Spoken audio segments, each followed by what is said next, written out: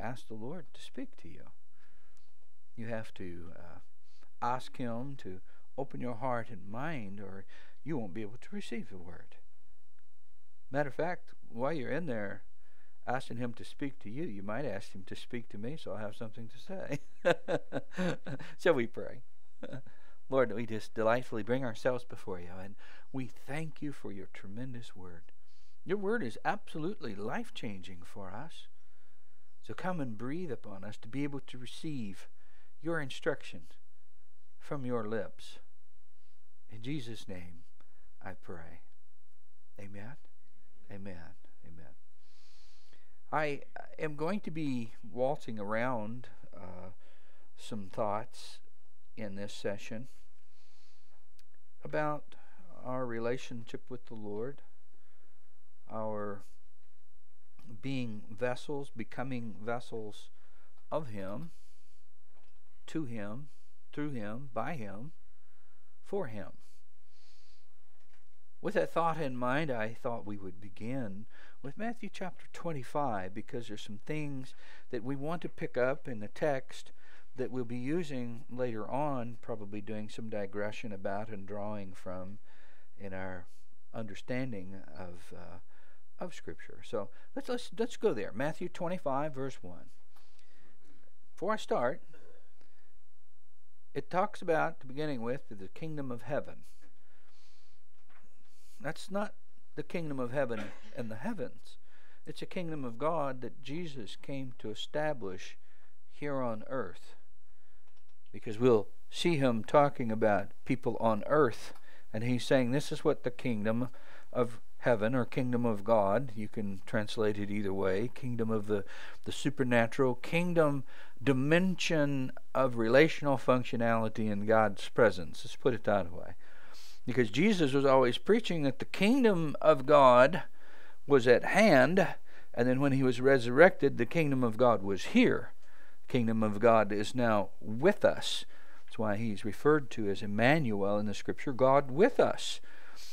He was a man when He first was here, yes, and born of the Holy Spirit and made by the Holy Spirit, a product of the Spirit, made in the likeness of God Himself, the second Adam, made in the perfectness of God. But He was not God. He was a man still, right? But when He was resurrected, now we have a man that has fully, when He rose to the throne, was now enthroned above everything. And I'm not saying He wasn't God at any time. I'm just saying He held different positions. He held the position of a man, never calling upon His own authority for a season. But prior to that, He was with the Father. And in the beginning, it talks about Elohim. He was there. There was three of them that hovered over the depths of the earth. So the kingdom we're talking about is not one that's distant, but it's one that we're supposed to be established in and walk in and have knowledge of. A real kingdom here in our time with the real king, with Him as the authority over it, and Him directing all the things in our lives if we're a member of His kingdom. So with that in mind, it says, "Then shall the kingdom of heaven be likened unto 10 virgins, which took their lamps, and went forth to meet the bridegroom.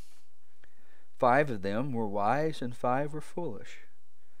They that were foolish took their lamps, and took no oil with them. But the wise took oil in their vessels," is what the Scripture says, but they're storing up vessels, "with their lamps." So we've got 2 different things. We have a lamp. I don't know if you know what a lamp looks like. It's like a squash teapot. It has a little snorkel on one end of it, and there's this wick that goes in there made out of cloth. And the reason that they weren't real deep vessels is because if you have a wick hanging off in the deep vessel, this oil was thick. It was not like our thin lamp oil that we have today that will really evaporate and climb up a wick.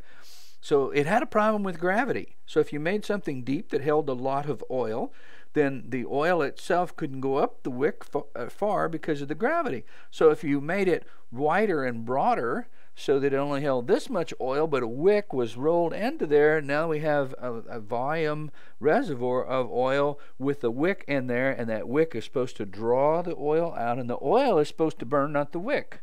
I don't know if you know that or not. If the wick burns, it's black. It's smelly. It doesn't. It'll burn your eyes. Won't smell very good. Can you imagine? I don't know if you've ever smelt wool burn or not. Or how about, have you ever smelt skin burn? It doesn't smell good. So if we're not burning oil and we're burning the wick, then there's something wrong. Now these girls, they didn't have oil. They didn't have oil stored up, the foolish ones. Now, I get real nervous when I read about this. Of course, obviously, the oil represents the Spirit, does it not? Are we all in agreement with that? That in the Word, it clearly shows that the oil is the Spirit. Time after time, both in the Old Testament and the New Testament. Both for anointing purposes and for healing, for everything that is done by the Spirit, it's exemplified by two things, either water or the oil, one or the other. And so I look at the Spirit being looked at in those two forms. One, that Him being the oil, that's the anointing oil, which if it's applied to leather, if it's applied to our skin, it has healing properties. Two, Him as the water or the wine, also the Spirit's referred to as the wine. The water is what brings forth fruit, is it not? The latter rain that is talked about in Scripture is referred to as the latter pouring out of the Holy Spirit in the last days. Let me readjust this earpiece. We just had my thing jump off the thing. So let's go back to the Scripture. But the wise took oil in their storing up vessels, and with their lamps. So they had their lamps too. And while the bridegroom tarried, they all slumbered and slept. And at midnight there was a cry made, Behold, the bridegroom cometh. Go ye out to meet him. Now, isn't that something? Even if you're asleep, if you have in some format thought yourself to be the bride of Christ and tried to be that virgin for Him, the Holy Spirit shows up, and there's a voice that cries out that the bridegroom comes. It wakes everybody up at the same time. Then all those virgins arose and trimmed their lamps. Now, can you see? There's 10 of them. They all get up and they got their lamp, and it's midnight. And that lamp was like a elongated bowl with a snout on it with the wick. I liken that to us being the vessel. I think our soul is probably the essence of the wick, because our soul is supposed to be giving praises unto God. It's supposed to be a sweet-smelling sacrifice to Him. It's supposed to be a clear flame that's burnt before Him. And our soul cannot illuminate God out of us without the Holy Spirit in us. Do you understand that? So I'm likening the lamp, that the oil of the Spirit goes in the lamp, so that the wick, the essence of our life, is just not about Christ. See, when I used to be in the evangelical world, I had a long wick that was sticking out, and I had a lot of knowledge about Christ, and I had a lot of understanding of Him. There it is, it's solid. See there, here, you can light that thing. It's burning, and somebody, that knew anything about flames, why is it black flame? Why does that not smell good? Why is it hurting my eyes? This smoke that's in the room, it's choking me. I thought you said it was going to light the room up. And that's kind of what our understanding of trying to express Jesus without the Holy Spirit is. It's us trying to light the light ourselves and burn the light ourselves, rather than letting the Holy Spirit reside within us being filled with the Spirit with the wick in it. Now, as you light that wick, it's saturated with the oil, and the fumes, the gassy fumes from the heat, are what's burning, and the wick itself has no burn marks on it. None. You can look and you'll see the wick, and then you'll see a little circle where there's nothing burning and then gas burning around it for a beautiful flame. Now, my point in giving us this is because many of us are running around thinking that we're full, that we have plenty, that have enough for life of Jesus. Some of us, our tanks are half full, some of it 3/4 full, some of us, our tanks are empty. And you can empty your tank. I want you to know that God has given you a vessel that can hold oil, but you can empty it. Now, there's no evidence that these girls had vessels. It says they didn't. So there's a storing up vessels of carrying oil for the lamps to be prepared to meet Jesus. Now, I think he's giving us a demonstration here for practical purposes of us constantly being prepared and having stores, something stored up. I'll come back to that maybe in a minute if I remember. I have a good forgetter. But notice this. There's 7. Then all those virgins arose and trimmed their lamps. So they got them lit. Okay, I belong to Jesus too. Sure you do. If you've named the name of Christ, you belong to Jesus. But if you're going to try to be his witness, you're going to smoke unless you got the Spirit. When they awoke, they said, "Give us your oil, for our lamps are gone out." Lamps can't burn very long if it's not through the Spirit. We can just do Christianity so long out of our own effort. You can't. It's impossible for you to do it for long out of your own effort. I grant you can do it for some time out of your own effort. But the oil is for a reason. And if we're resistant in getting the oil, negligent in getting the oil, refuse the state that the oil exists, eventually you're going to say, well, wait a minute, I don't believe it exists, but can I have some of yours? When it comes down to the crisis, and it's time, some crisis in your life that you need some light, and you try to strike up, all you're going to see is just black smoke coming off your wick, and you won't get the answers, and you won't have the illumination of Jesus leading you through the dark things of this life. I see that we're supposed to have a lamp with us all the time. I think that lamp probably needs to be tested every once in a while, and the way it's tested is in the midst of crisis. Whether we light the lamp or whether we go out into the world to do our own thing. What happens in the midst of crisis is probably the mark of how we're going to be reacting in life, what we're going to be doing in life. So I would state to you that if you fill up here and you will say you're going to drive to San Francisco, or better yet, Florida, we're in the Northwest, your tank is full. Surely you can make it to Florida.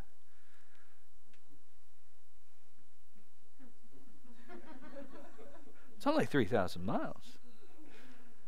But your tank is full. You see a problem in the math. See, that's the problem with our understanding. We think we can make it with just the one little tank that we have. There has to be stops along the way to pick up fuel. Or you can do something like I did.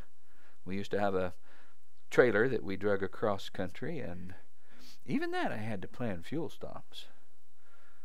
There was a diesel truck that got about 20 miles to the gallon, and I could hold 100 gallons of fuel with the extra tanks I had. So I planned on where I was going to pick up fuel. I didn't let the essence of me running out ever come into play. I planned on where I was going to pick up fuel. Now, you can buy fuel in Colorado if you want for $4.50 a gallon or $5 a gallon. Or if you have enough fuel, you can make it all the way to Rock Springs, Wyoming, and maybe buy it for $2.50 a gallon. Now, where do you want to make it to? Now, are you catching some spiritual things out of this? I'm hoping. So we're supposed to store up, and we're supposed to have planned resupply, because we are using the fuel of God to exist here on earth. Are we not? Are we not supposed to be walking in the illumination of the light of the Holy Spirit? Something's being burned if we're going to have light. And if it's going to be clear light, it's going to be lots and lots of the Holy Spirit that's burning. Elsewise, there's lots of smoke, and we never get the answers. We pray and pray and pray, and we don't get the answers because we are burning the essence of our soul, of the knowledge of God, rather than the true essence of the Spirit that can illuminate and lead us in this life. Now, I want you to know, I know this scripture's been used to really beat up those who are not filled with the Holy Spirit. I would like you to know there's a statement in here from the Spirit to us. Now, when I say us, that includes all of us. If you've received the Spirit, you're going to need more oil, are you not? And if you haven't received the Spirit, you're still going to need oil. So before you get your knickers in a knot, think about this. We're all in the same boat. We're going to need more oil. So the two things that we're going to probably really take a look at is, one, I need some storing up things to store it up. So I bought a special tank for my diesel truck that went under the toolbox. It held like 80 gallons of fuel. I think the other tank that was mounted underneath it held like 37 gallons of fuel. And I'm thinking about, before I stopped doing all the traveling around the country, I thought about putting another 60-gallon tank on it. Why? Because I love storing up so I am prepared. I love storing up so that I can drive and drive and drive and not have to. I can see, yeah, it's $6.50 a gallon here in the middle of Utah, and I'm in the middle of nowhere, and I look down and I think, I only have a 120-gallon reserve. This is great. It's not a sweating problem. I don't know if you've ever been driving along, and the red light come on the fuel tank. And you're sweating bullets. How long is it going to last? How long? Where's the next town, honey? Look on the map. Oh, I thought we would make it. I didn't realize we would use that much fuel. Have you ever had the red light come on? Did it change everything to tension? Now we're, and even if you're on the freeway and there's no exit ramp and there's 100 stations you're passing but you can't exit, you're still going, will there ever be an exit? I gotta get fuel. There's some time in there that there's no peace. There's not any leadership or directives or understanding. There's just the raw understanding. It's going to croak right here in the middle of nowhere. Why didn't I get some fuel? I know that you may not panic like that, but I have a great appreciation for that. Jackie and I were one time driving down the highway up in the middle of mountains in Colorado, and I had an extra large fuel tank on my van, believe it or not. The thing held 40 gallons of fuel. That sounds great, doesn't it? A big van, didn't use much, but held 40 gallons of fuel. Maybe 36. And I'm driving down the road, and I saw this piece of, 3/4-inch pipe fall from, some trailer in front of us, went right under my rig, and I guess one of my wheels caught it and threw it, and it stuck right into that gas tank. I smell gas. Something's wrong. I shut the vehicle down, and I get out, and there's a 1-inch hole in that gas tank, and guess what? Gas is squirting out of that tank. I'm in the middle of mountains. I'm in the middle of nowhere. Yes, I got 40 gallons, but I don't know how much I got. And finally, Jackie, shut the engine down, quick. Why? Because fuel's flooding everywhere underneath the van. I stick my finger in the hole. Why? I don't know how much is in there. But I know we're not going anywhere if I don't figure out how to reserve some of it. Right? I said, Jackie. And I don't remember what I told her to get me out of my toolbox. I had one hand stuck in the hole and the other hand in the toolbox digging around. And I said, okay, go get me that piece of wood, and I sit there with one hand and I carve out a plug for that hole looking at my finger, and then I'm drenched. I'm under it. It's all over me. I'm willing to take the risk because I know we're not going anywhere. It's at least 60 miles to a station from here. It's up and downhill, and I'm going to have a hard time pushing on flatland. I'm sure not going to be pushing up no hill. So reasoning is overtaking me here. I get the plug finally carved out, and I quickly pull out my finger and jam that thing in it. And won't go. Oh, how much more fuel do I lose? Finger back in the hole. More carving on the stick till finally it sticks. And I drive that puppy up in there, and you can see it still drip, drip, drip, drip, drip. I drive it more, but it left a hole. It wasn't perfectly round. So I drive that peg in there to help make it round. And needless to say, praise God, we had enough fuel that we made it back to Farmington, New Mexico, I think, or somewhere coming down out of the mountains. The point is, I was full of gas. But there are accidents that happen along the way that somehow expend fuel, which still brings us back to needing of a vessel, the needing of a lamp, needing something to light it with, knowing when not to light it. See, I was going to ask Jackie to hand me a cigarette lighter so I could see in the dark. I would have seen for about 2 seconds. And she would have too if she'd have been close by.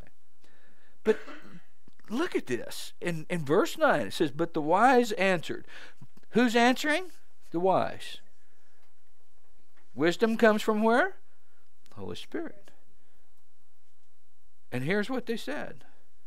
Not so, lest there not be enough for us. Now, we know that. All those stingy women. Of course, this is talking about us as the brides and inclusive of men. But then the Holy Spirit speaks. But go ye, rather, to them that sell and buy for yourselves.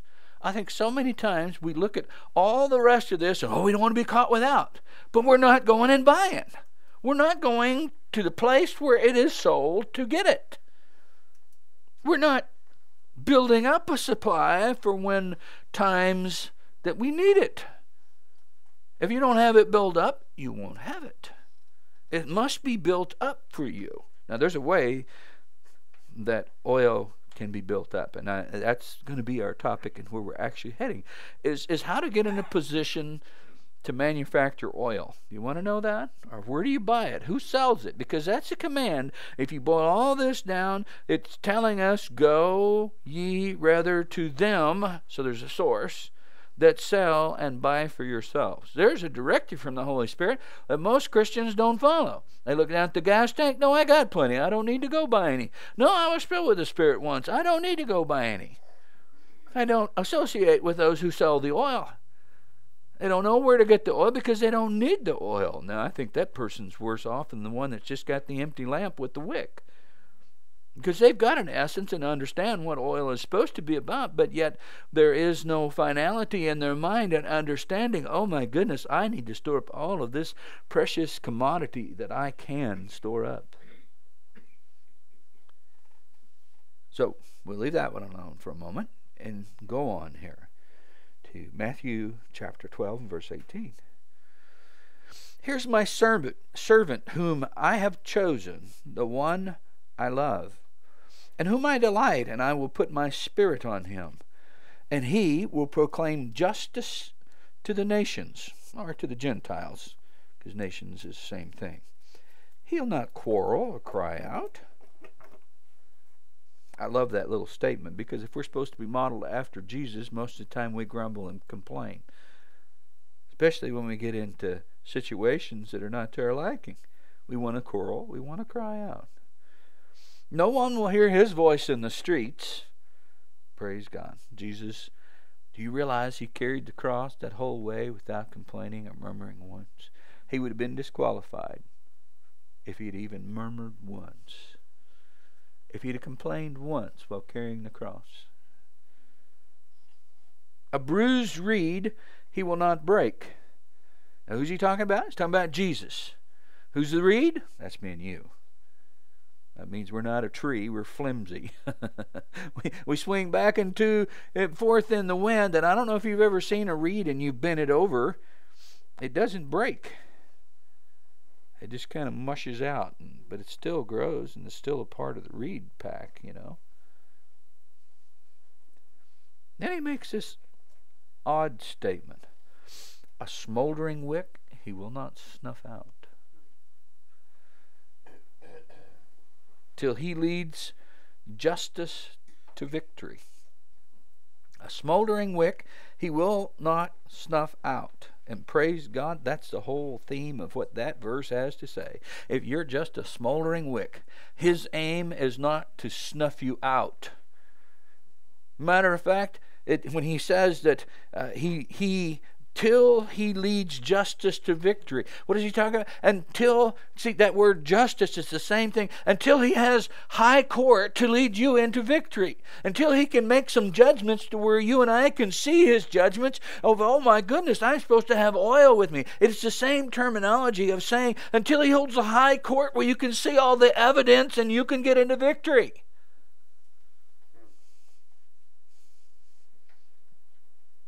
Now, in his high court, he throws the gavel down and he says, you need my word. I say, oh yes, Lord, I'll go read this and I'll read that. And he says, you need my Holy Spirit. Well, didn't I get that thing? See, if you don't know what that is, and you think you know, there's a problem. High court settles the issue. Witnesses are brought in about what Jesus did, what our responsibilities are, what we're supposed to do before him, how our actions are supposed to do, the provisions of God, the formality of the court, and that we must receive Jesus. Can you imagine this? Jesus looking at a cup of every filthy, vile thing I am and you have ever been, and every other filthy sinner on the face of the earth to the last murderer. And he says, oh God, if there's any other way, let this cup pass from me.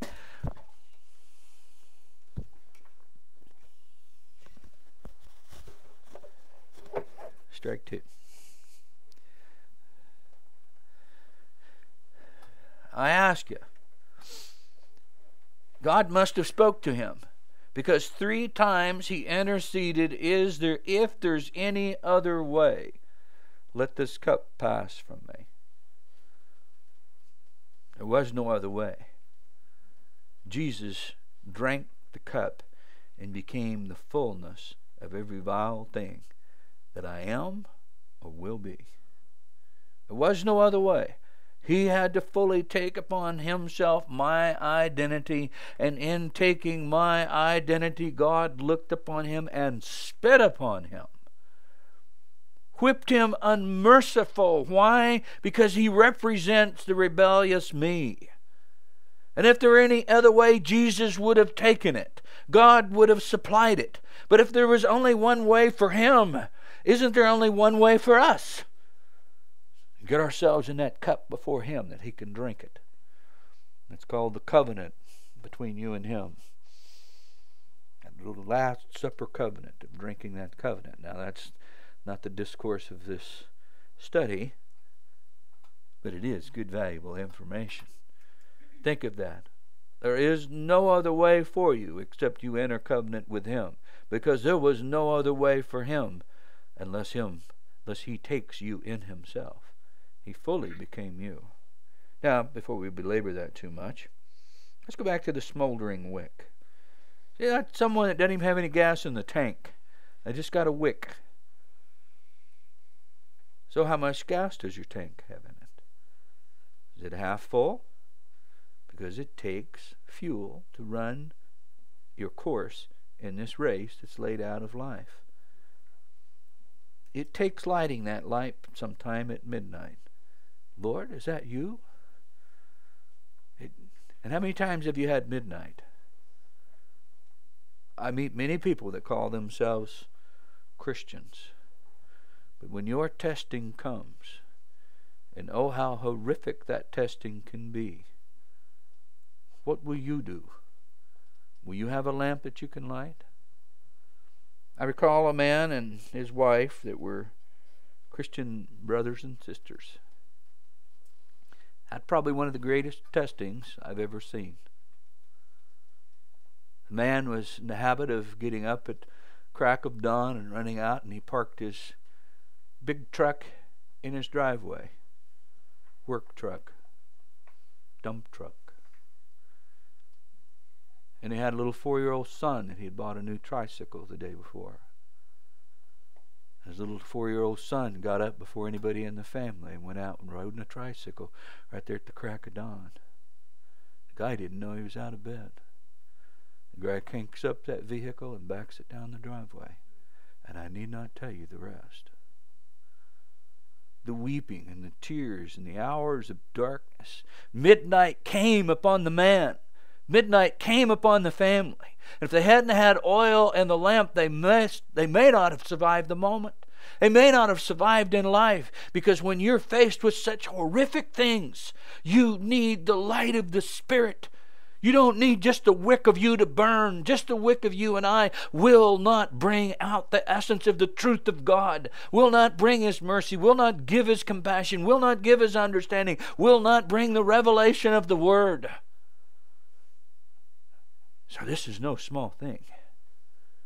You may not have been tested to this degree yet, but you probably will be sometime in your life.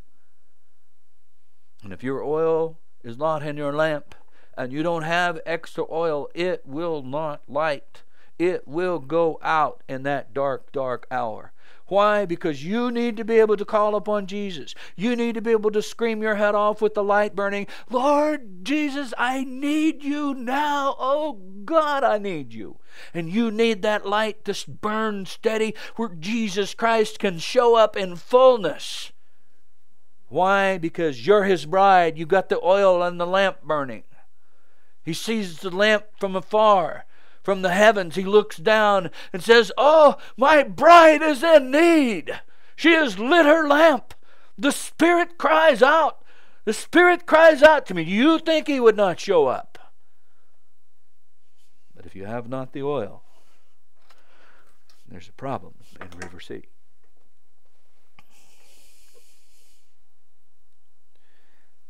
Here's one of the problems. Thing to do when you're empty.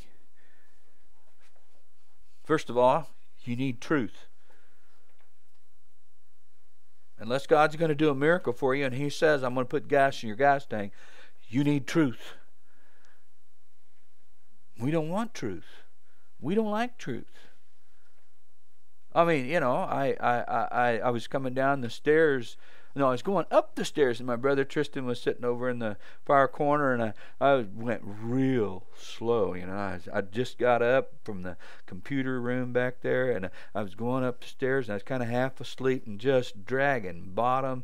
And he popped up and said, you know, they say you can get real healthy going up and down stairs a lot.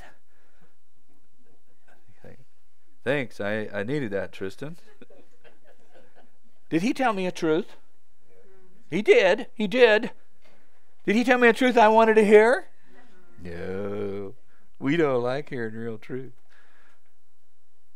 I would especially get nervous if I'm in our dressing area and somehow Jackie looks over and the scale's laying on the floor and she looks, have you weighed yourself lately? I think, no, and I don't want to. She doesn't do that. Why? I don't want to hear that truth from her. I can't handle the truth. I don't want the truth. And there's part of the fuel, part of the oil. If we want the oil is pure truth. I'm the Holy Spirit, the Spirit of truth.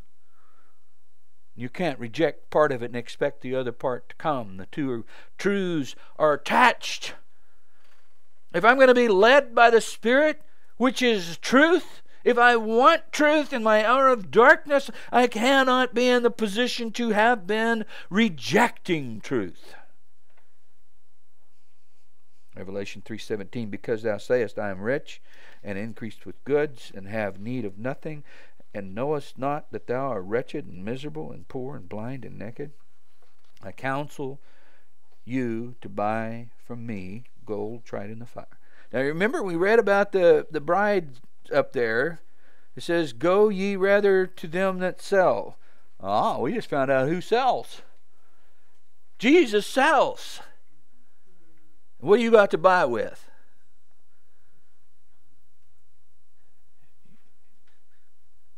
Not much. What do you got to buy with? There's supposed to be an exchange. Your nature for His. Your rags for His clothes. Your poverty for His riches. Your mind for His mind. Your life for His life. The only thing you got to sell is your right to your life. The only thing you got to sell is yourself into slavery with God or slavery to the world. That's it. He says you're already blind. You think you're rich. You think you got it all. You think the tank is full. But the day of darkness is coming. You're going to go behind some truck and somebody's going to be there. The day is coming. And when that comes, if your lamp is not full, you will not be able to withstand. A little cork will go off in your head and you'll blow your top and Satan will grab your mind and you will not recover from it. Oil has to be in there. Why do you think we need so many psychobabblers out there? Because they didn't turn people to Jesus. They didn't turn them to the oil. They'd just rather, here, take these 16 different drugs and you won't know who you are. You won't have so many problems. Problem is, every one of those 16 people they want you to become has greater problems than the one person that was there before he went in. But our Jesus, He says, you come to me. You buy from me. I'll sell you gold. And that gold will be tried in the fire, that thou mayst be rich, and white raiment, that thou mayst be clothed, that thy shame and thy nakedness do not appear. And anoint thine eyes with eye salve, that thou mayst seest. And may, as many as I love, I rebuke and chasten. Be zealous, therefore, and repent. Behold, I stand at the door. Let me rephrase that. Behold, I stand at your door. The door of your heart, the door of your life, the door of your mind. I stand at the door and knock. And if you hear my voice, if any man hears my voice and open the door, I will come in and he will sup with me, and I with him. Our God not only offers to give us gold, He offers to give us a point-blank encounter with Him in person. But there must be a recognition of the lack that we have in our souls in order for that to take place. Zechariah 8 and 18. Again, the word of the Lord Almighty came to me, and this is what the Lord Almighty says. The fasts of the 4th, the 5th, and the 7th, and the 10th months, that's seasons, will become joyful and glad occasions and happy festivals for Judah. Therefore, love, truth, and peace. Now, what does that have to do with fried eggs and ham? Where it comes in is that The Spirit is the Spirit of truth, Spirit of wisdom. It's just talking about specific fasts that were set aside in different seasons to produce truth and peace. Truth, the essence of the Holy Spirit. There are seasons designed so we might break through into truth. Did you know that's why seasons are given? We look at seasons as something terrible. Oh, no. Winter's coming. Oh! Or I'm in winter and I don't ski. I don't get this thing about winter. I mean, I lived in Texas and I just, all my life in the South, I wish I was in the mountains where there was 800 feet of snow. Now, people from the mountains where there's 800 feet of snow, I wish I was in Texas where it was warm and there was a beach. Part of our understanding about oil is related directly to seasons. Oil is not something you can just go out and get and produce.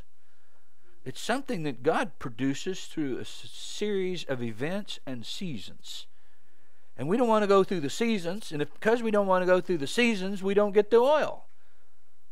We're not going to Him who sets the seasons and can set a season in your life that can produce some oil. In Genesis 1:14, God said, "Let there be a light in the expanses of the sky to separate the day from the night, and let them serve as signs and marks and seasons and days for the years." Now, what He's saying there is that He has made seasons. Why? There's a reason. Matter of fact, Genesis 8:22, "As long as the earth endures, seed time and harvest, cold and heat, summer and winter, day and night will never cease." Now, why? Did He just want to punish us? In the spring, okay, you can just expect flood. Winter, okay, snow, another miserable time. Summer, 110, I know it's coming. Fall, we're going to freeze to death and have an early freeze, and it's just going to be terrible. We hate seasons. We don't like change.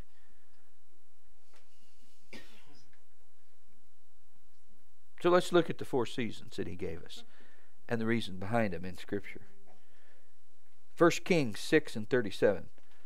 "Foundation of the temple of the Lord was laid in the 4th year, in the month of Ziv." That's spring. There's a reason why God chose that His temple would be built beginning in spring. It says that the foundation was laid there. And then in the 11th year, in the month of Bull, and that's no bull, that's the 8th month, that's November, for those of you. The temple was finished in all its details according to specifications. He had spent 7 years building it. Notice, it was finished in November. You know when November is? Winter.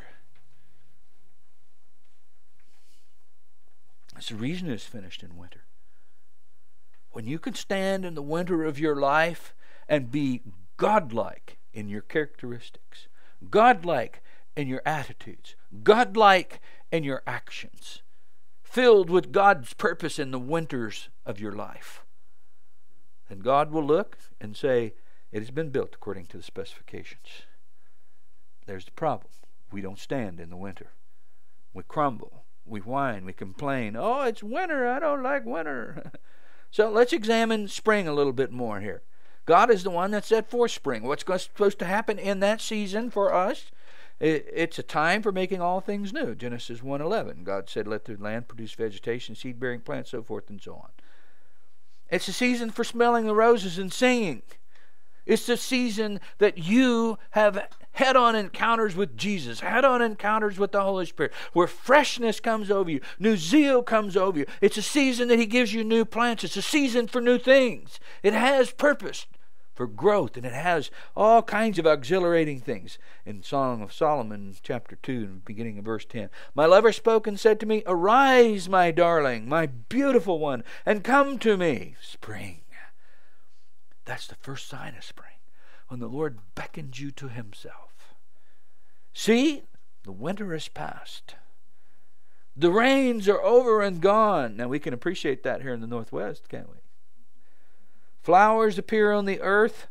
Oh, something beautiful when you're coming out of just drizzle and rain and misery. Oh, look at that field of flowers. Something made the field of flowers, and we'll get to that. That occurred as a result of winter, which that'll be our last thing that we look at here. The season of singing has come. Our seasons in your relationship with God, that just joy overwhelms you. Singing of the heart and connecting to God of, oh God, you're real. The heart leaps and sings for joy at His presence. The cooing of the doves is heard in our land. Anybody know what that means? Who represents the dove? Who descended upon Jesus? The Holy Spirit now. We need the Holy Spirit in the land. We need to hear His coos and woos of drawing us. It's the first sign that we're in spring. And springs can be wonderful. Can be. Should be. And if you have one right, it's most delightful. It is. But it's not harvest time. There's nothing there to store up. There's no oil there. It's just the beginning of the promise and hope of what will come. The fig tree forms its early fruit. That's the first fruits of the Spirit. So you can just have a little taste. And I just love it that it's the fig tree. The Lord reminds you, what did Adam cover himself with? He hid behind a fig tree. He hid behind the leaves. And now God wants to bring you the fruit of what it's like to have real life in Him, and not hide behind the tree or the essence of life or the essence of work or the essence of who you think you can be in this world. And the blossoms of vines spread their fragrance. My goodness, I don't know if you've been around when vineyards are in bloom. If you've been down to California and you've been in wine country and thousands of acres and rows of walking aimlessly in the blossoms. I remember as a kid walking through orchards of orange trees and the orange blossoms. When the blossoms is there, it's just heavenly. So spring has all kinds of experiences of the hope of the fruit that we are supposed to be able to produce in the future. It's supposed to produce a zeal and a hope and a longing for what God has in store for us. That there is bountiful spiritual harvest. There is bountiful great things in the land that are going to take place. But it's not hanging there right now. There's a blossom there, isn't there? We love springs because they're a sign of that. And the final thing that happens in spring, which is the first thing. Arise, come, my darling. My beautiful one, come to me. There's a very special time of the Spirit's calling. And if we answer His call, He'll plant new seeds and new deposits within us that will bring newness and freshness. If we do not come immediately when He says come, we miss those seeds and we miss the purpose of spring taking place, because now, since we didn't come to Him when He called us, since we didn't receive more of Him when He called us, we're not getting the seeds put in us, so when the harvest time comes, there's nothing to harvest. So spring is very important. It's the time that God calls, and if He calls, you better not be doing anything else but answering and saying, yes, Lord, I am here. I am your beloved. Nothing else matters. Nothing else is important as receiving the seeds needed to produce a harvest. Spring is also another time. 2 Samuel chapter 11. In the spring, at the time when kings go off to war, they destroyed the Ammonites and the besieged Rabath.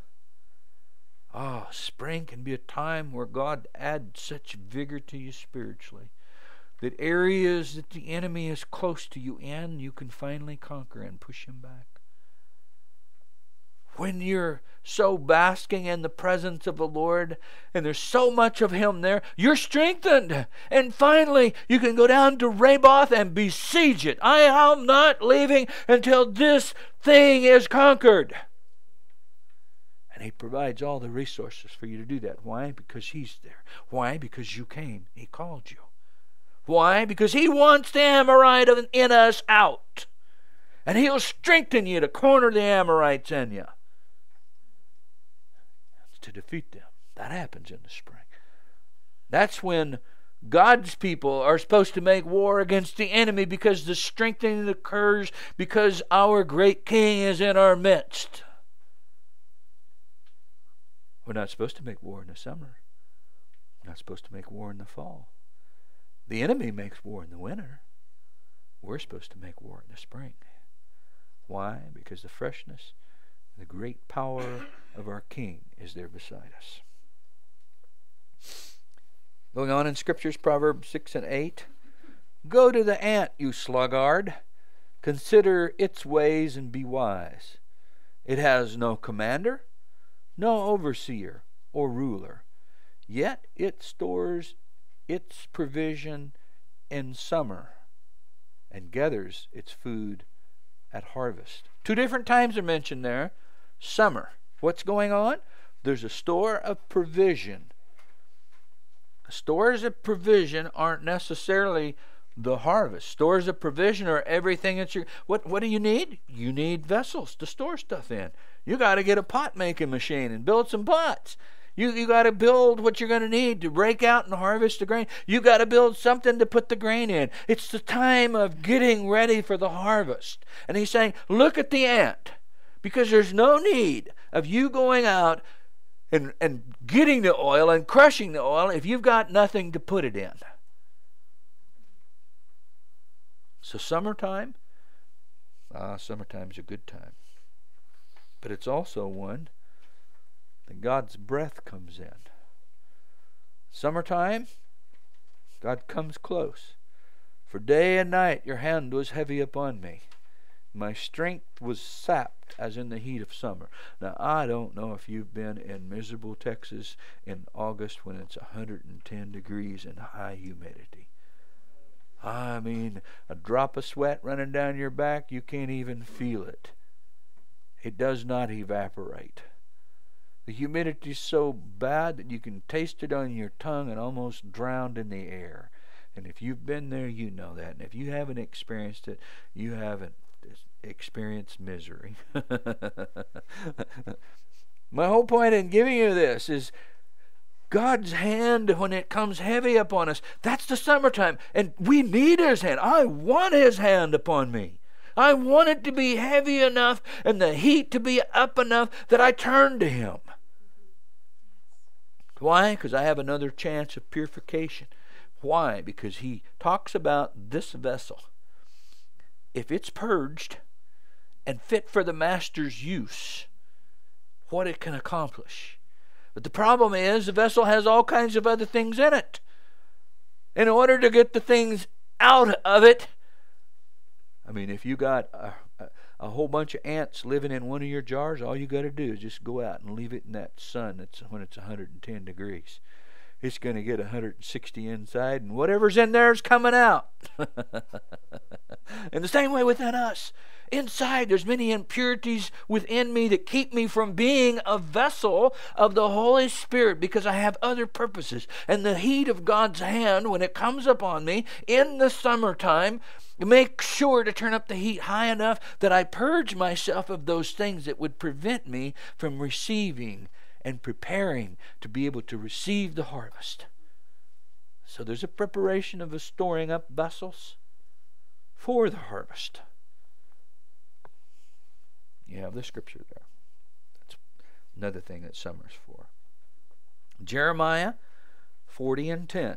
Because at the end of that hot summer, there's a harvest of wine and summer fruit, oil,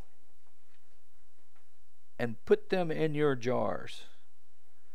Let me read that again. Jeremiah 40 and 10. But you are to harvest the wine, the summer fruit, and the oil, and put them in storage jars and live in the towns you have taken over. You can't live in the towns unless you can do the harvest. You can't do the harvest unless there was a spring for the seed. But in the summertime, that's when you get ready. At the end of summer, that's when you harvest. And you put it in your storage jars. Now we have fall. Fall is a special time of the outpouring of rain to build up the water table of our lives and prepare the seed to sprout. Most of us don't like fall because we look and see, oh, we've had such a great time in spring, so many promises we heard. And then there's this dry, hot summer. And then, oh, wow, we had this bountiful harvest. Oh, harvest times are just so great. I love harvest time. Well, there was a lot of heat in between there before you got the fruit, before you got the oil. But the heat produced the fruit. The heat produced the oil. The sun and the rays that it was exposed to caused fruitfulness. But long before that took place, there was a preparation. And fall is the beginning preparation for the next season, for a whole year away. A whole year. In fall, in the Texas area, that's when we start getting our rains. And boy, I'm telling you, if they don't get the rains in the fall, come the following summer, I remember flying over Texas one time, and it's just covered with hundreds of thousands of man-made ponds and lakes. 1980, we had over 90-something days. It was over 110 degrees. Had over 100-something days, 130 days, it was over 100 degrees. I flew over Texas, and all the glistening lakes that used to be there were gone. Why? Because we didn't have any rain the fall before. And we didn't have any rain during the winter. We usually get rain then, too. Now, we live up here in the Northwest, and I find it rather odd. The rivers are full. The ocean's chock plumb full of water. But I hear people saying, we're not receiving the rain. What's going to happen? The mountains have no snow. I look up there, I see snow. I see snow. What they call snow and I call snow is not the same. I mean, I come from Texas, and you get 2 inches of snow. That's snow. I mean, Mount Baker up here, I think, gets 200 feet of snow, not 200 inches, 200 feet a year. And that 200 feet solidifies into constant springs and streams and groundwater tables that cause the crops to grow down here in this valley. You dry those springs up and the water table dries up down here. There is no irrigation for them to draw from if the water table dries up. Every once in a while, my mother will have about a 3-year drought down there, and her well almost choke and not give water. Many people's wells just give out. Why? Because the table water is gone. There has to be a saturation of that. And with the saturation in the fall, and the continued saturation through the winter, something begins to take place. He says in Deuteronomy in chapter 11, verses 14-15, "Then I will send the rain on your land in its season, both autumn and spring rain, so that you may gather in your grain." Now, what are the autumn and the spring rains for? So you may gather your grain later on. Now, I'm telling you, I'm like you. I'm all in this. I don't like winter. Used to. I've got to the point now. I like winter. I like snow. I like rain. Rain are the things I didn't anticipate and didn't expect and didn't want. But when that happens, I get on my face to my God, and it causes me to pray. It causes me to seek Him out. Matter of fact, a winter time that comes, listen to this winter in 1 Kings. When the heavens are shut up, there's winter, and no rain. Don't you want to know why? Or do you want to walk ignorantly? Well, looks like another drop. We'll be okay.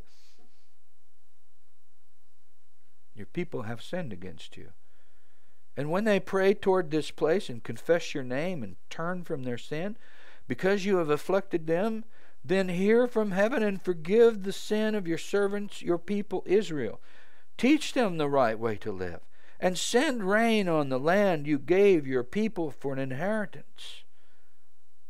In wintertime, the enemy makes war against us. 1 Kings 8:35. When famine or plague comes to the land, or blight or mildew, locusts or grasshoppers. Now, does that sound like your life? Just pick out the different events that have taken place over the course of the last 5 years. What's taken place in there? You know, what has been eaten up? How about your employment? How about your finances? How about your health? How about your relationships with your family? How about the working out of your future? How about the hope of your retirement? How about your children? Is there anything in there that you understand that is connected to these grasshopper and bug things that are in here?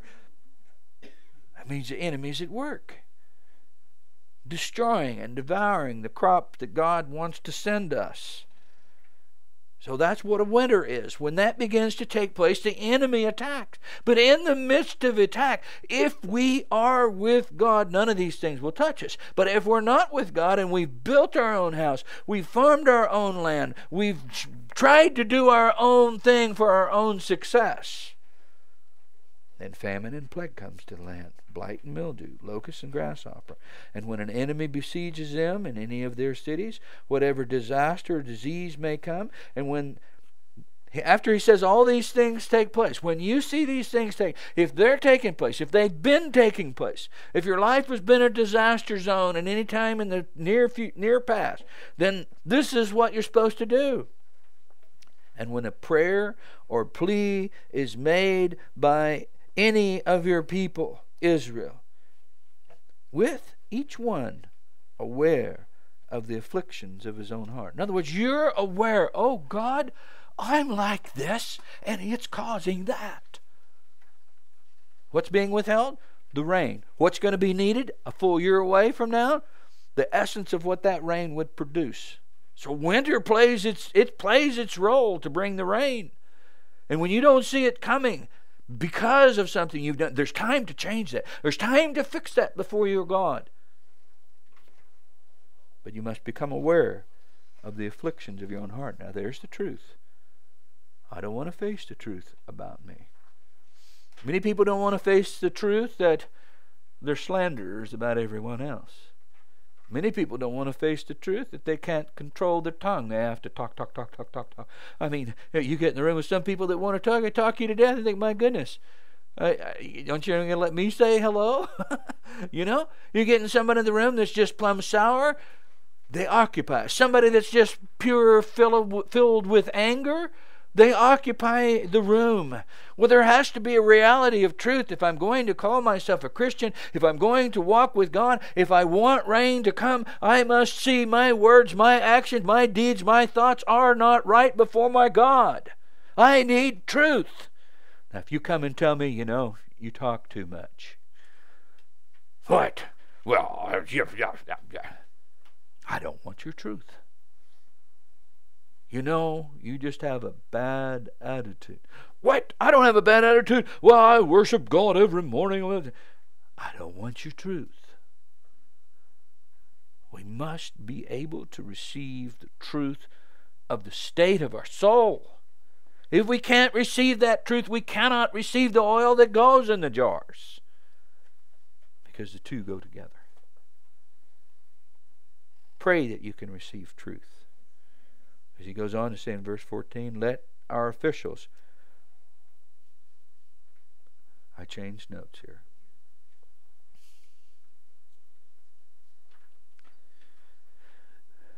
Let him spread out his hands towards the temple.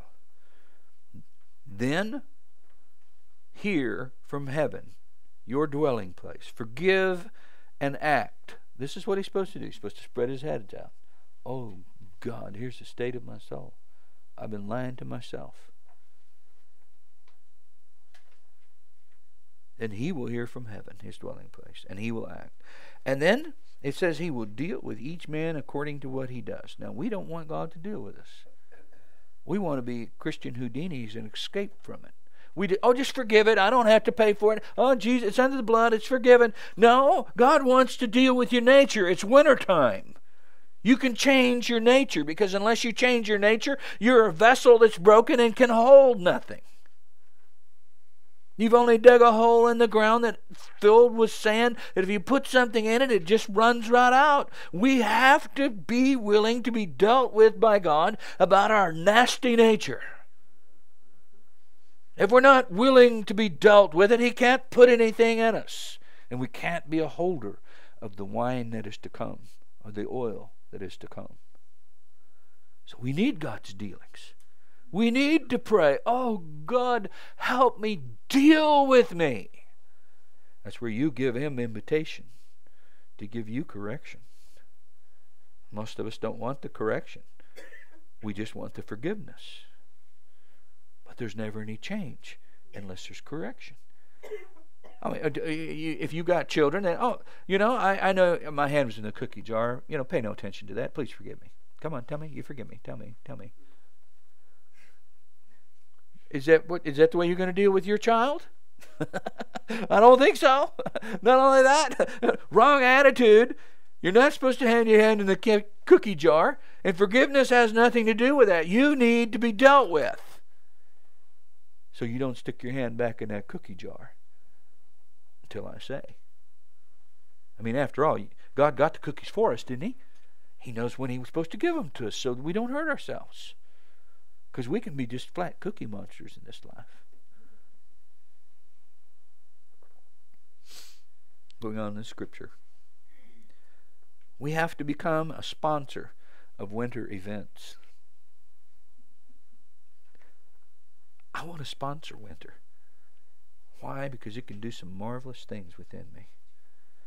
The people of God are supposed to set themselves aside in purity to God. But when they return to the land, I'm going to be giving you some scripture in Ezra. They returned to the land in the book of Ezra, and they made some discoveries. And when did they return? They were working on the temple.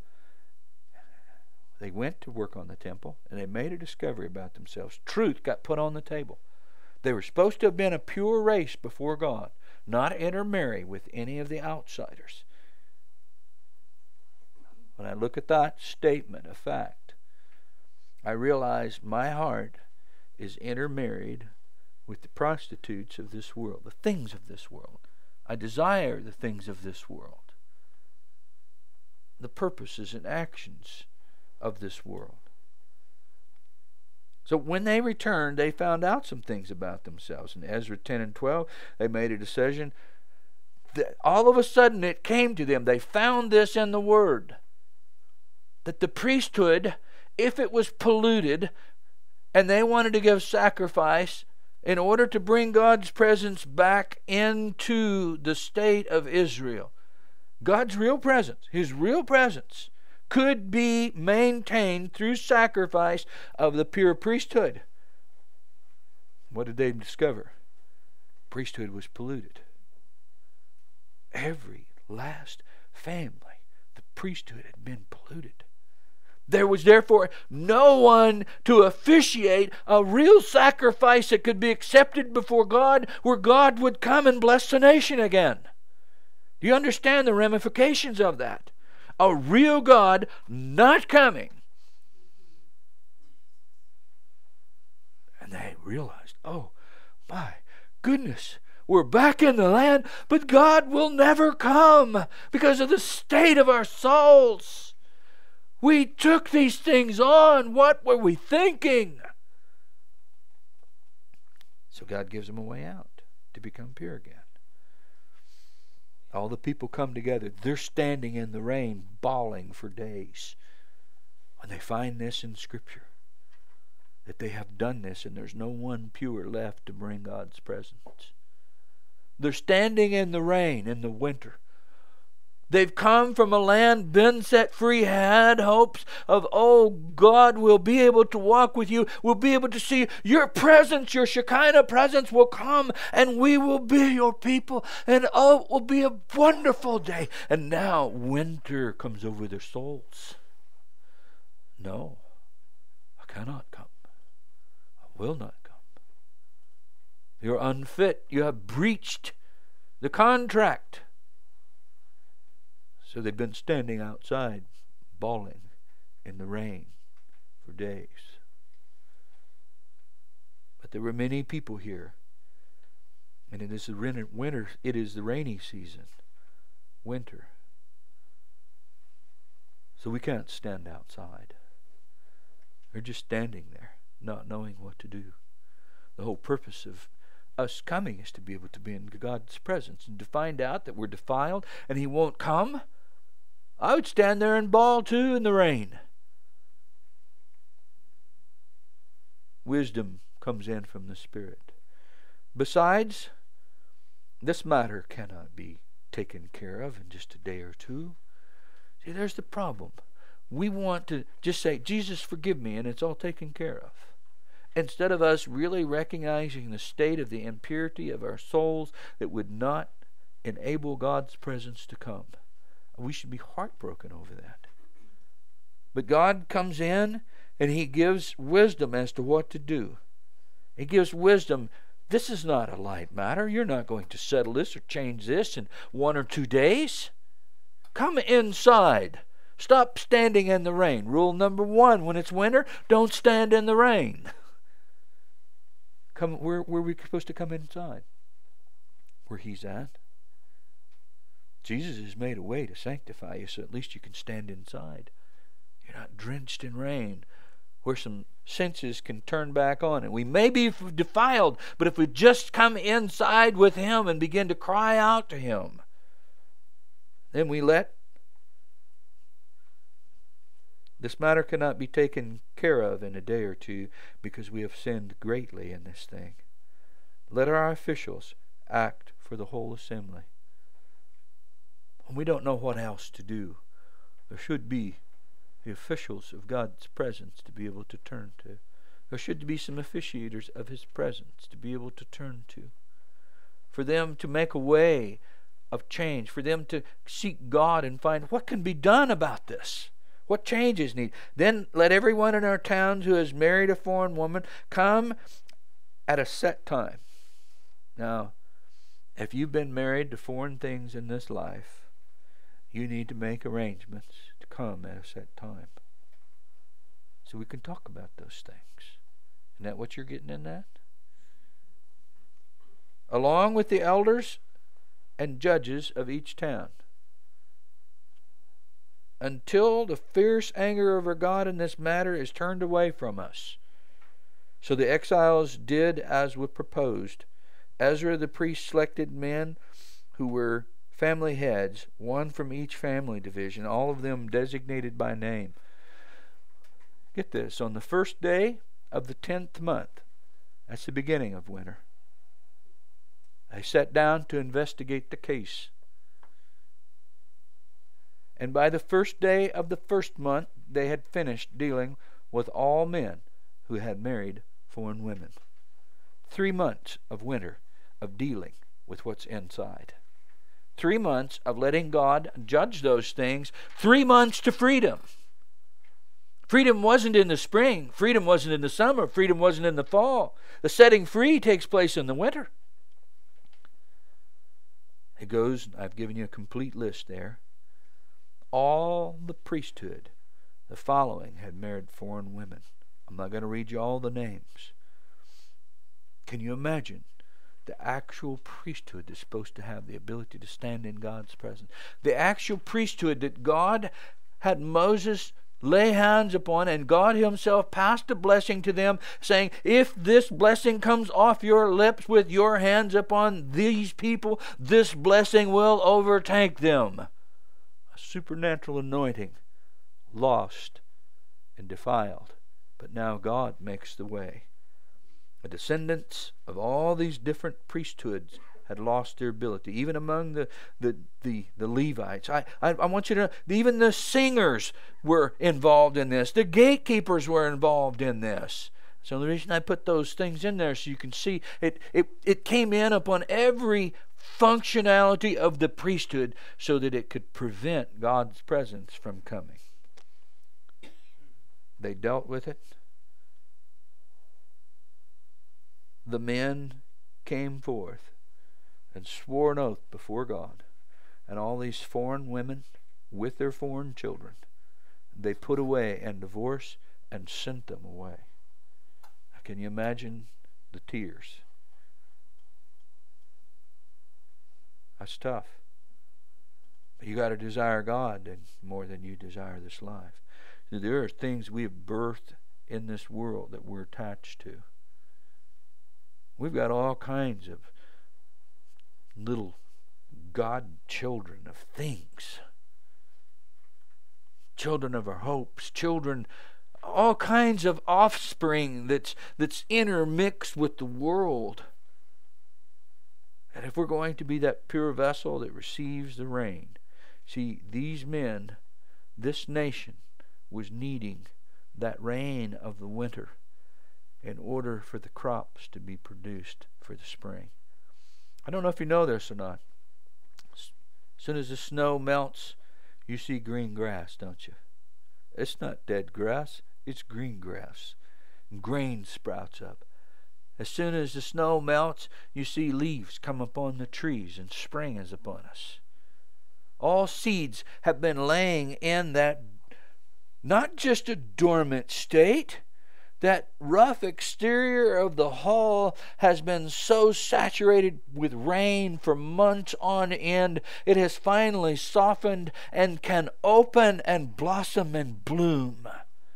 The things of God that the Spirit plants within you has to break out of this outer shell that is hardened. And the only way this outer shell can be softened is for the rain to continually be on it, all the way from the autumn, through the fall, through the winter, through the spring. It took that long for that seed to be set free. And once it's set free, now we're back in regular time again. It's spring! Spring just didn't happen. Spring happened because of winter. If you're in the winter of your life and challenged, rejoice, because you can see your God. You can hear your God. You can be led by your God. You're being set free from things that will prevent seeds from being planted for your future harvest. And what's in the future harvest? All your provision, all your health, the whole leadership of life. Everything about life that there is in that future harvest. And it all begins to take place in our winters. So before you make decisions of what you're going to do to get out of the winter of your life, see if you can find your God in the midst of it and say, deal with me, O God. I don't want to escape. Don't let me escape. Deal with my nature. Deal with me. Make it hard upon me so that I can leave me here, so that I can receive more seeds of you for the harvest of my future. The reason I've given you all 4 seasons is because all 4 seasons has to do with the production of oil. We find, for the most part, we just want to run and get the oil. We don't understand. We need winter to produce it. We need spring to produce it. We need the heat of the summer to produce it. We have to go through seasons. And the seasons will produce the oil and essence of the Spirit in our life, that when we come to winters, our great God stands with us. Our great God is there. When it comes to summers, our great God is there. When it comes to spring, we dance with Him. When it comes to the summers, we rejoice with Him. When it comes to the winters, I cozy up next to the fire with Him and say, my God, all things are in your hands. I'm here for a cup of cocoa with you. I fear them not, because you are my God. When winter becomes something desired as a result of what God can do in us, our lives will change. Winter is the mark of finishing the great work of God within you, of you being able to walk with Him with joy, with zeal, with hope, without fear, knowing God's hand is going to produce a harvest in your winter. Shall we pray?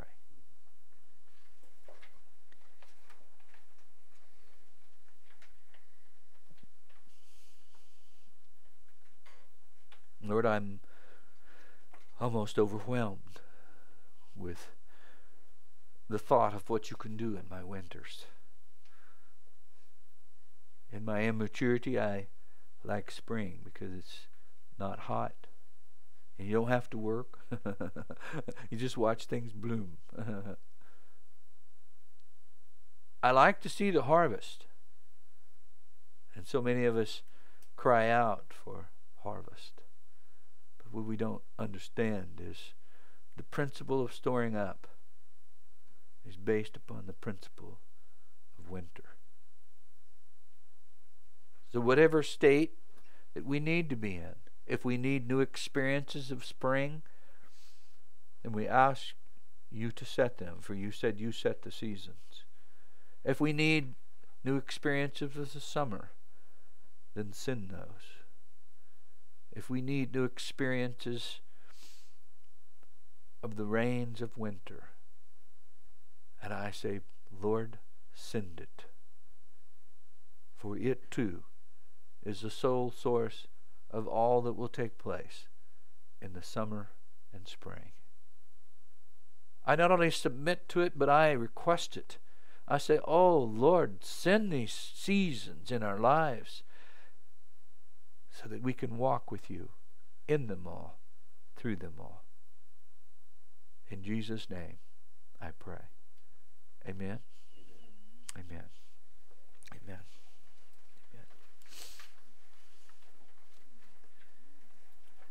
If you have a comment about this, I think we'll go with the comments instead of prayers this time. No, let's pray. Let's pray. Let's pray. How about that? No, let's do comments. Let's do comments.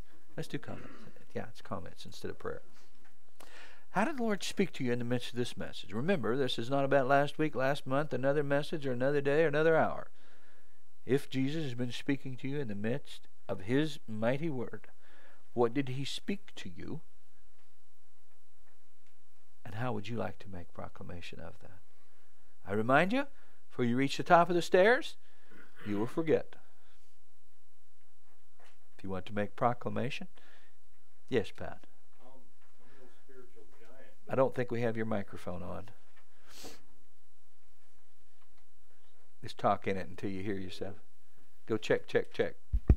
Check, check, check. There you go. Okay. I'm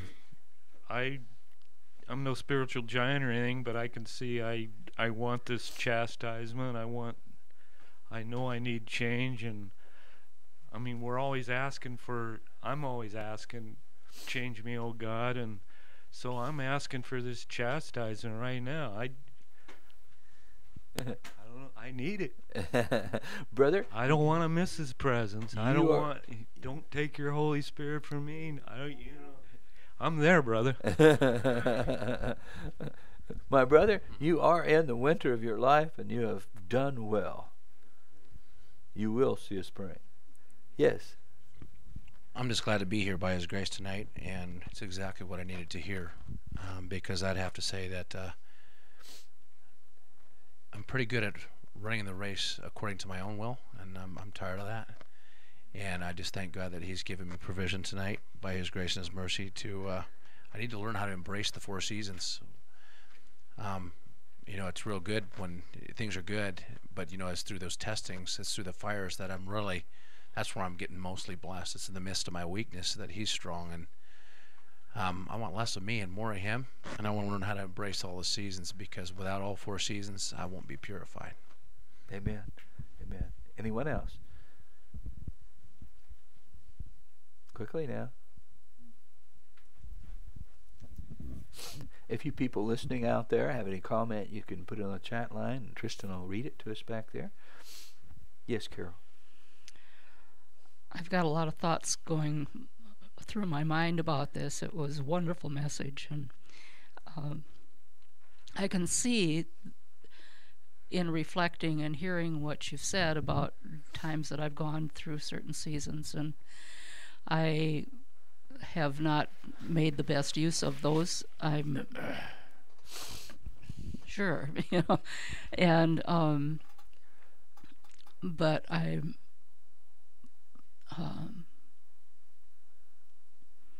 want to do so, and I had really enjoyed your explanation of the the 10 virgins and the wine, and how all of that what came out of that. It was really wonderful. And I don't know. I know there's a lot more that I could say, but I can't think of just how to put it. So it'll have to cook for a while, I guess. Praise God. Anyone else? Quickly now. You'll be thinking. Sometimes it's very difficult for me to know what season I'm in, but I believe I've been in a winter time when everything's been shut down. And it's a very strange season for me, and yet it's been a rather glorious season. I have a sensing of hope and anticipation, and yet I'm not in a hurry. And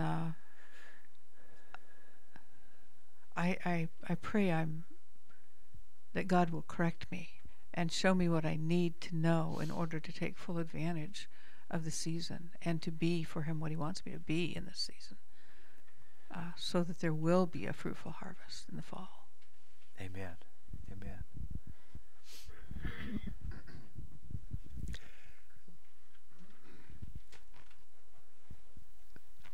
Tonight, I agree with Carol. This has been an excellent message, and one that I'll chew on for a long time.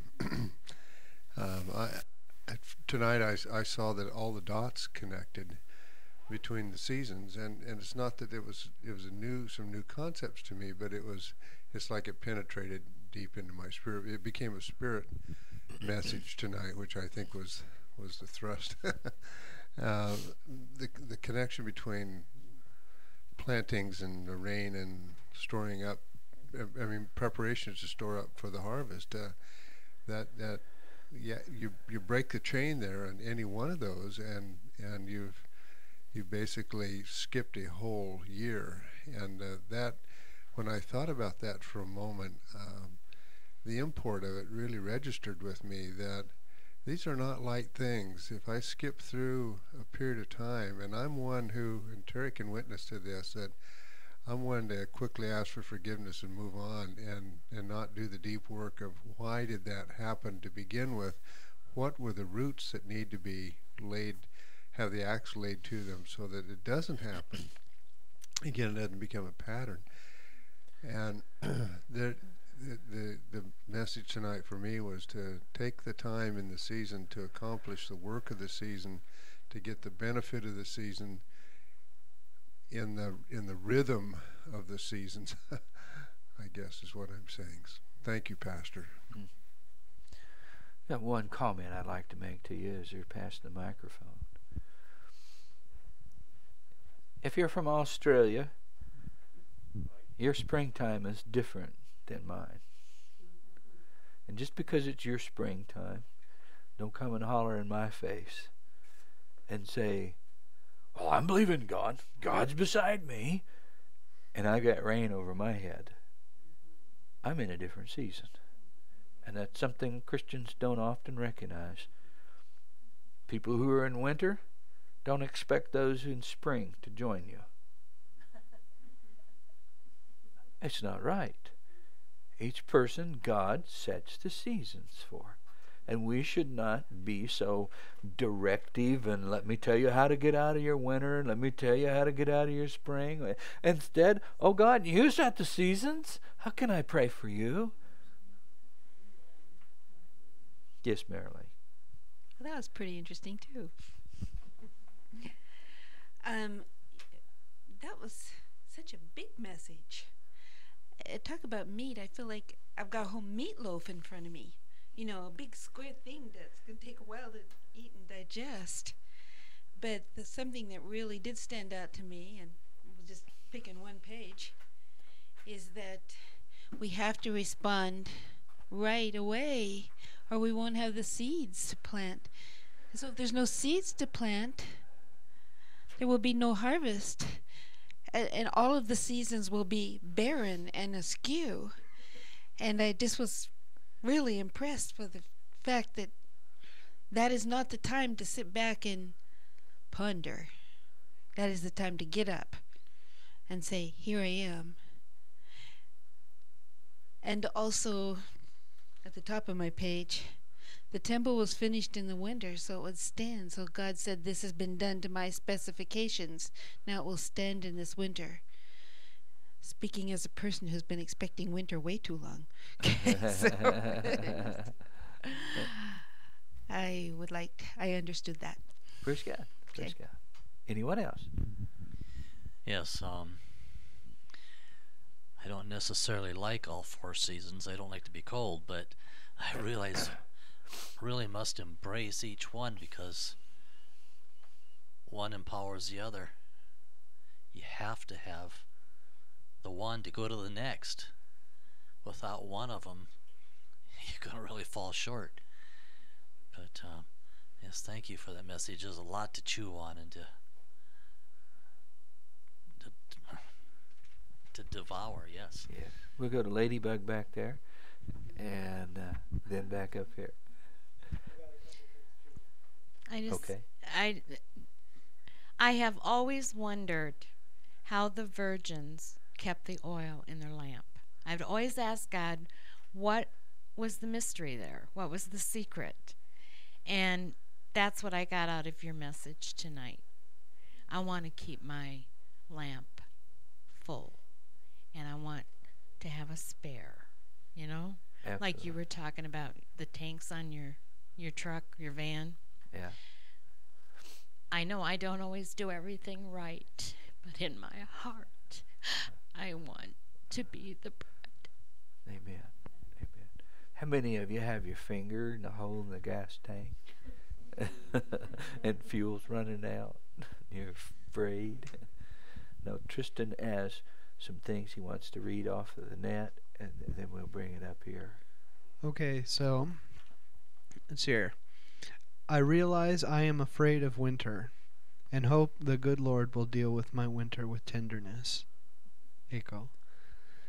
Amen to it all, Kurt. Thanks. I love what you said about putting things in jars. Not necessarily at harvest, but in summer. I know I am in the winter of my life. I desperately need to give God permission to break the things. Winter is a time of inner reflection and renewal and maintenance. The other 3 seasons are glorious, but they are also times of hard work, doing chores, mending fences, cutting grass, etc.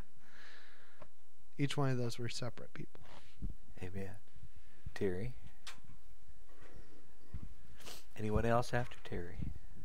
Having been raised on a farm and watching my dad ranch, and he diversified his crops because if one failed, he'd have something else that he could draw upon. But I've seen a full year's work go in and have it rain in the fall, and the wheat sprout in the head, and the whole crop is gone, and different things like that happen. But I watched my father, and he took it all in a matter of course. He knew things like that happened, and immediately he'd be out taking care of the soil and preparing for the next year, getting the seed and putting it back in again. And I think our Father is like that, that he will help us to prepare the soil. And if we've had a failed crop, if we pray and get on our knees and ask, that he will help us begin to prepare for another crop, for another season. Yes. I watched a survival show one time, and in there they gave people seed and tools, and they were going to build a house, and the best family that was supposed to win, they did a tally at the last, and they'd built their house and planted their crops, but they never got time to harvest, and they thought they'd just wait and wait and wait until they had everything done, and then go do harvest of the wheat for the animals and the oats and stuff like that, so the animals could make it through the winter. They were finally disqualified that they would not survive, because if you leave grass and wheat standing, it loses its nutrients and just turns into straw. And their animals, even though they would have eaten the straw, all the protein, 70% of the protein had already left because they waited too long to harvest. Food for thought. Jackie. I had never really seen that in Scripture about the virgins, about having stores. You know, it wasn't just that their lamp was full, they had to have all of that extra too. And I think I've been content with just having it in my lamp, and not realizing that I need to go above and beyond just being full myself. There's, for whatever reason, I need more, and I just need to. I've been kind of pondering, what would that look like, to have that much more? Amen. Rosalind.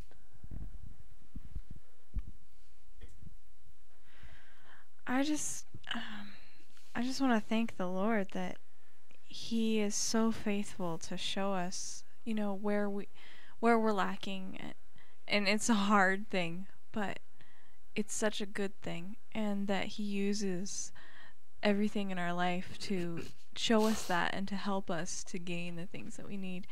And another thing, the verse that you read in Revelation about I counsel you to buy of me gold tried in the fire and white raiment. It reminded me of a verse in Isaiah 55, starting in verse 1. It says, "Everyone who thirsts, come to the waters, and you who have no money, come buy and eat. Yes, come buy wine and milk, without money and without price. Why do you spend money for what is not bread, and your wages for what does not satisfy? Listen carefully to me, and eat what is good, and let your soul delight itself in abundance. Incline your ear, and come to me, hear, and your soul shall live, and I will make an everlasting covenant with you." Amen. Amen. That's the icing on the cake. Thank you. Anyone else? Last call. I hardly know where to start. I can recall years of having no lamp and no oil and no understanding why I needed either. I have seen a man the last 2 days down in Seattle who not only is in winter but in a perpetual blizzard. And I've come to realize this evening, listening not just the worship and your message, but weaknesses I thought were little weaknesses are actually big ones. And I'm glad it doesn't just take 2 days, because if it took 2 days, anybody could do it. But it takes months, and it takes diligence, and it takes that time to be broken enough and changed enough, refigured enough to be different than you were. And I'm glad for winter. And I pray that I have enough time to have jars stored when the groom comes for his bride. Amen. Amen. Anyone else? Marilee? This verse about the virgins and the oil always made me kind of nervous. They said the verse about the virgins and the oil always made me kind of nervous because I wasn't quite sure why they didn't have oil. Why would they be silly enough to go without the oil? Where were they supposed to go get it? Why was there not enough time? I've never heard a very good explanation of that. And this was the most thorough explanation I've heard, that the Lord gives us seasons so that He can produce oil for us, so that if we have vessels to store it up.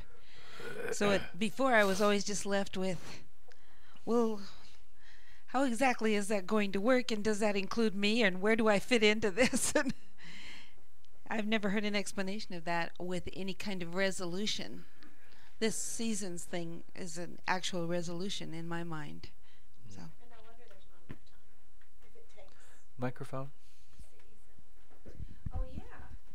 No wonder there's not enough time if it takes seasons to produce the oil. I didn't even think of that yet. Carol? I have a question. I understand that we are the vessel, and that part of the winter is purifying the vessel in order to hold the harvest when it comes.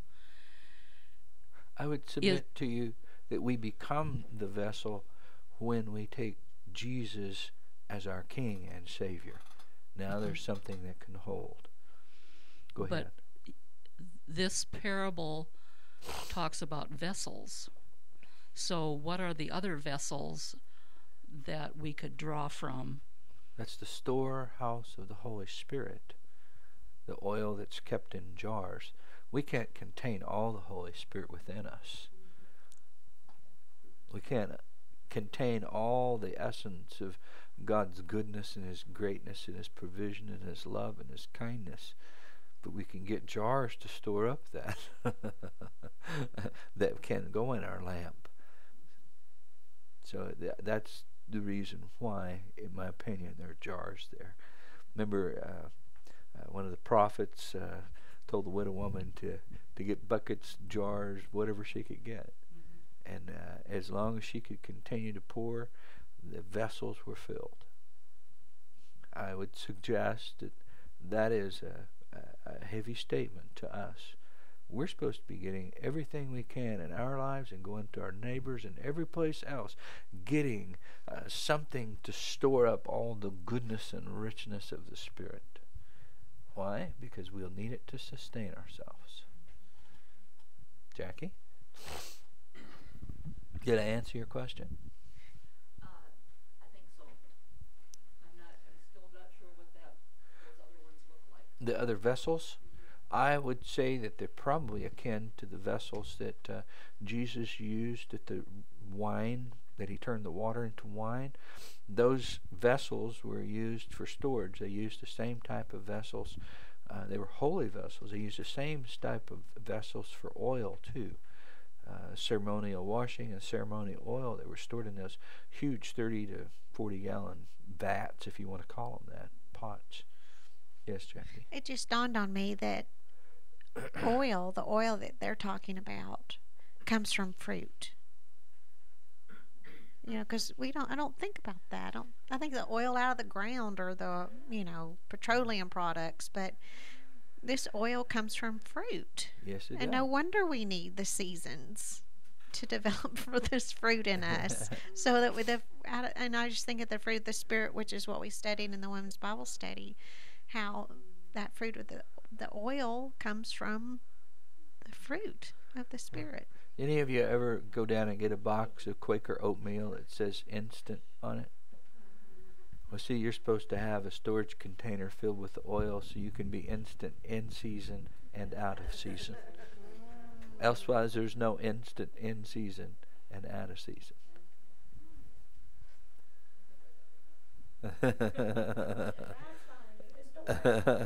Pastor, I have a question also. I don't know why it just comes in my spirit. Is we're talking about storehouse also.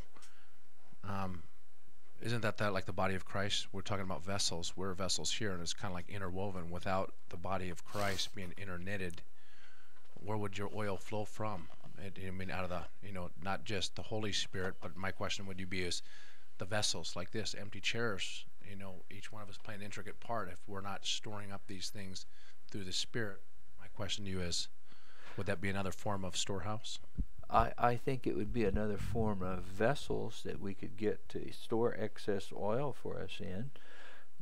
Because if I go to you and I say, oh, hey, I see you got your whole basement's empty. Can I flood it with some oil I have? Now I know if you're not going through your winter and you're not going through drought, there's going to be some oil that I stored. Remember the lady, she went and got the utensils, the vessels that belonged to the neighbors to store that in. They loaned her the vessels. She gave them the vessels back when she sold the oil.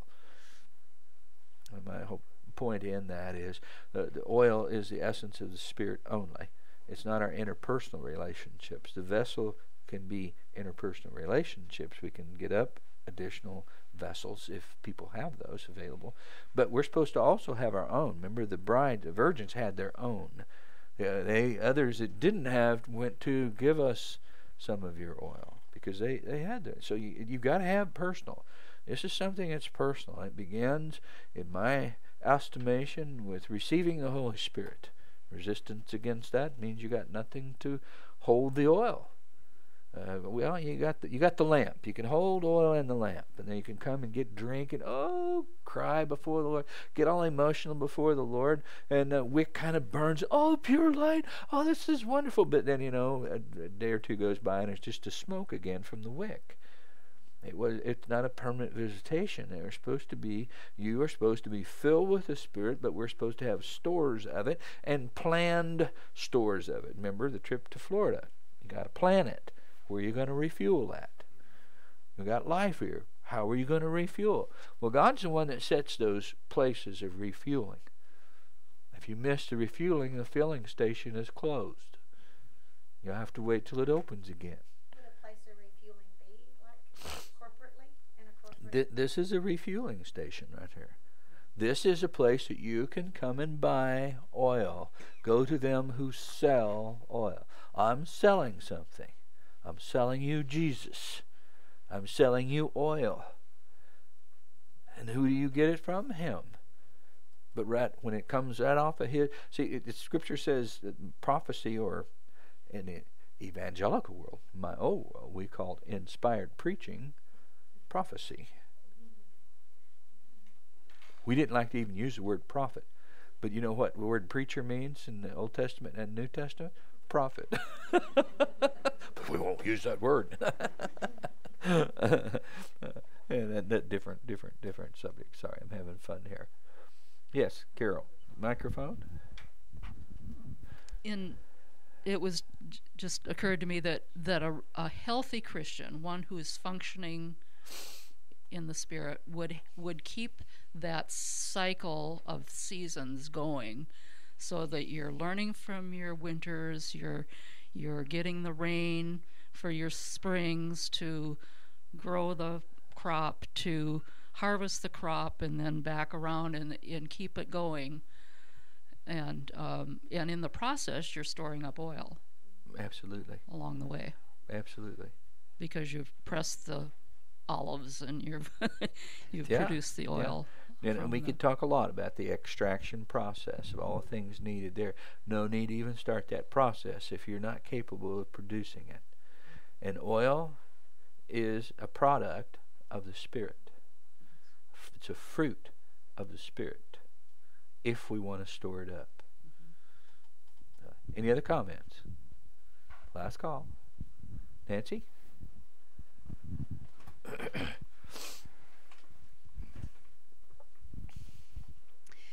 When I first came here, I was definitely a little smoldering, and it was a lot of black stuff, and it wasn't good.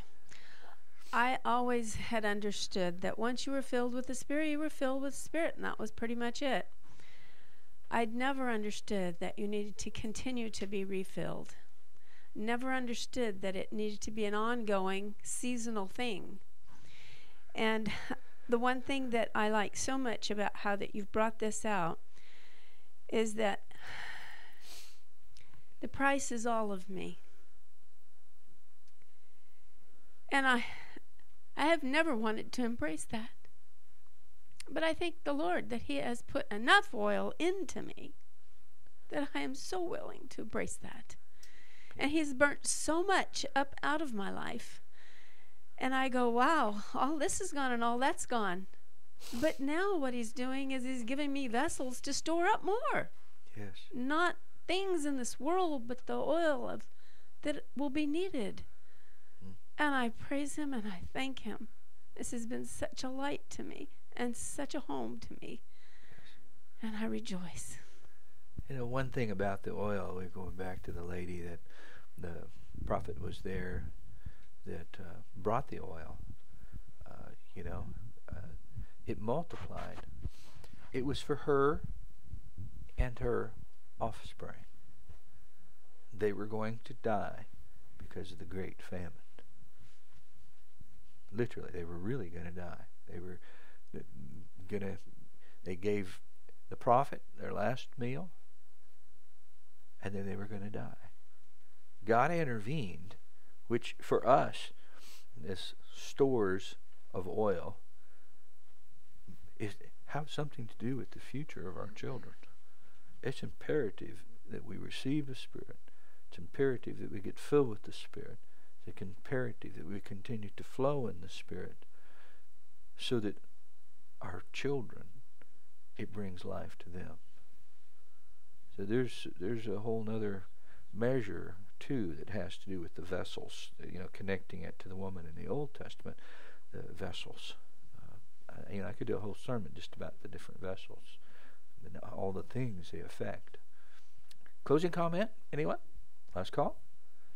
Going, gone? Shall we pray? Lord, your great word sweeps over us with great swells. Some of it past our own understanding. But, oh, Lord, let it drift back where we can grab hold of it and hang on to it and store it in our lives. Lord, we need more of your Spirit. And I'm sure there's someone listening out there that maybe has not even received the infilling of your Spirit yet, just has the lamp and the wick. Father, I lift them to you. Show them, out of your justice and your counsel, that you have rendered a great decision for us on our behalf, that we be filled with your Holy Spirit. Not resistors of it, not questioners of it, but that we come and are obedient to you. Help them in their obedience. Help them in their understanding. Not only to come to that conclusion, but to carry it out in its finality by getting in the position to receive. I have a car that has a gas tank. I have to go to a gas pump, take off the gas cap in order to put gas in. So help me, O God, to come into your storehouse of fresh oil and fill my tank and fill these your people, our tanks, fresh. And teach us, O Lord, to carry extra gas cans. In Jesus' name, amen. Amen. May God richly bless you. If you can help put up the fort. Remember at 1 o'clock tomorrow.